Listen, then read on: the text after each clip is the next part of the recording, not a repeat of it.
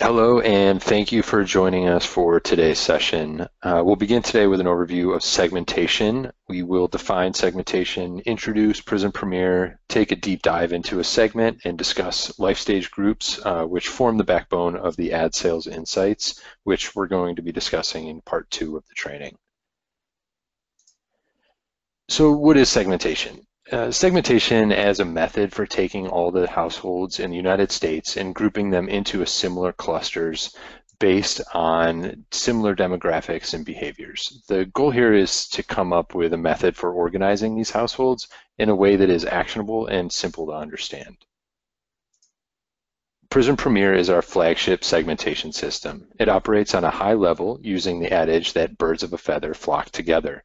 In our case, we use a model to determine how a household gets matched to their appropriate PRIZM Premier segment. We have 7 core drivers that feed into this model. If you look over on the right-hand side of the screen, our first driver is household income. Then we have age, technology use, presence of a child in a household, home ownership, urbanicity, and IPA. I'd like to elaborate a little bit further on IPA and technology use, as these are 2 of our newer drivers in the system. IPA stands for income producing assets. A quick example to help explain the difference between IPA and household income, for example. Let's say you and I have the same salary of $500,000 a year. You're welcome for the raise. However, you have invested your money, you have a 401k and a robust savings plan. On the other hand, I am a heavy spender and living paycheck to paycheck. Clearly, I live a very extravagant lifestyle. While we have the same household income, our actual economic position would be dramatically different. IPA is the driver that paints a clear picture of the economic standing that a household would have, beyond just what is coming in. And technology use is basically the measure of how households are adopting new technology. Are they households that are going out and waiting in line for the newest iPhone when it comes out, or households that maybe still use a landline, for example, and have not adopted a smartphone? I'm sure we all know people on both sides of that spectrum. In all, there are 68 individual PRIZM Premier segments. Diving a little bit more into this, I'd like to paint a clear picture of what a single segment would look like. We're going to take a look here at PRIZM Premier segment number 2, Network Neighbors. Here's a quick overview of who they are, but what we're really going to do here is transition into a short 2-minute video to give you a break from my voice so you guys can see a little bit more about what this segment really is.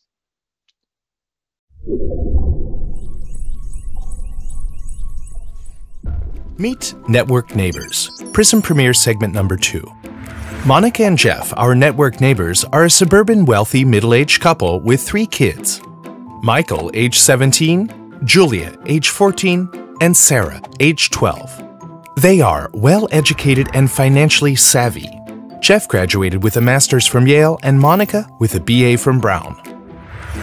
Jeff is an executive at a software security firm and Monica is a CPA. They have been planning for a family since college and they are well positioned for college tuition and retirement with significant income-producing assets. They own a 5-bedroom home in Arlington, Virginia and have 2 dogs, Baxter and Yoda. This family leads very busy lives with kids' sporting events, music, and theater filling up much of their free time. They travel 2 to 3 times a year, usually on United, to visit family and friends and are trying to make their way around Europe before the kids graduate. They frequently eat out, but they try to make healthy choices at places like Chipotle. Jeff drives an Acura and Monica has a Lexus crossover. Technology plays a big part in their lives, and their home is a showcase for all that is new in tech advances, like the Amazon Echo. Jeff is always buying the newest gadget and upgrading technology, especially if it makes their lives easier or more efficient. All 3 kids have iPhones, the newest gaming systems and laptops, and they enjoy streaming movies on the weekends on their home theater system. Segmentation allows you to understand your customers, find your best prospects, and activate effective online and offline campaigns. To learn more about the segments that make up PRIZM Premier, visit www.mybestsegments.com to meet some of our new segments. So now that you have a better understanding of what an individual segment looks like, we're going to look at the life stage groups. Life stage groups are built off the 68 segments and roll up into 11 different groups. They are organized top to bottom based on socioeconomic rank, which takes into account characteristics such as income, education, occupation, and home value. They're organized across based on their age, presence of children in the household.